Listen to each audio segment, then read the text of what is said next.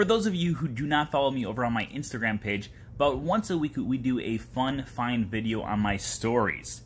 Here's a compilation of about 3.5 minutes of those fun finds around Walt Disney World. Enjoy!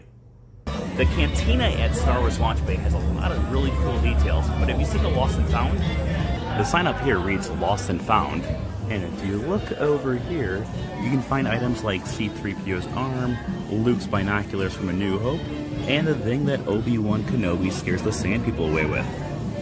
So Fantasy Fair at the gift shop at the exit of PhilharMagic seems to be a pretty basic shop. However, there are some fun finds here. While Mickey and Donald steal the show of the decorations in the interior, if you look at the musical notes that go around, it actually plays the Sorcerer's Apprentice song. If you played it on a piano, or a violin, or a kazoo, any instrument, really. Future World West and Future World East are two very different concepts. While Future World West focuses more on natural science, Future World East focuses more on concrete scientific methods. Which is why the planters in Future World West flow. Kind of like the rolling hills or the waves of the ocean or the imagination of a child. The planters in Future World East come to exact points because, like the scientific methods that they explore here, there is a specific starting and ending point.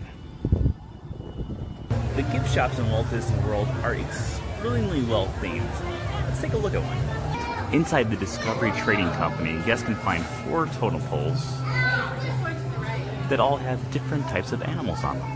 The animals found here can only be found in the Eastern Hemisphere, while the ones here can only be found in the Southern Hemisphere, which would naturally make the ones here found only in the Western Hemisphere, and the ones over here only in the Northern Hemisphere. By Star Wars Galaxy's Edge is one of the most immersive areas that Disney's ever created, and for a Star Wars fan like me, there's a few really cool hidden details. Let's go talk about the trash.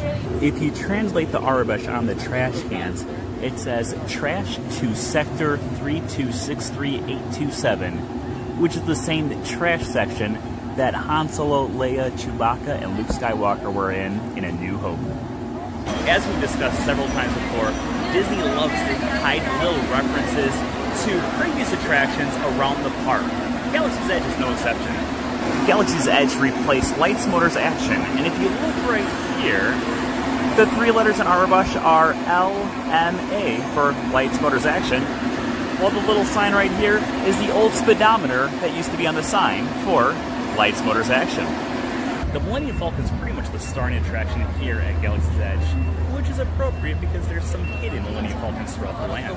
When you go underneath the hull of the actual cockpit, you can actually find a small little Millennium Falcon hiding underneath.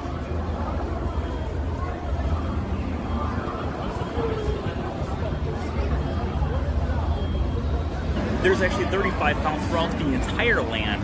I've only found 2 so far though, so future fun finds. If you enjoyed those fun finds and you want to learn more about some of the fun finds around the Walt Disney World Resort, specifically over at Frontierland, make sure you go check out my brand new book, A Closer Look at the Magic Kingdom's Frontierland. How to order is down in the comments below.